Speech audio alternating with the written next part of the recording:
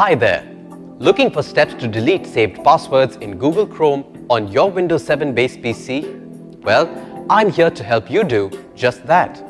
At iYogi, we want to take away the stress you feel when you face tech issues.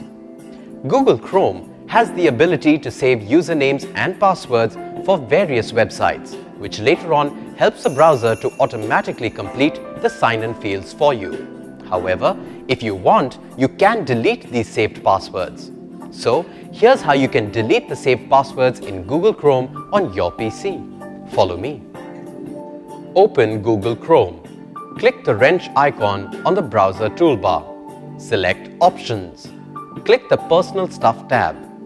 Click Show Saved Passwords to see a list of all the usernames and passwords that have been saved. In the Passwords and Exceptions dialog box that appears, select the site whose password you'd like to remove and click the Remove button. Click Close and then click Close again to close the Google Chrome Options window.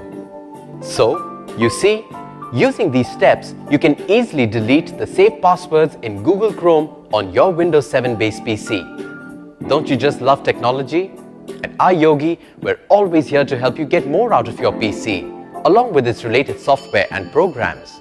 If you have questions on antivirus, security, protection, or on how to work your other devices with your PC, such as syncing your printer, MP3 player, camera or router, etc., just give us a call.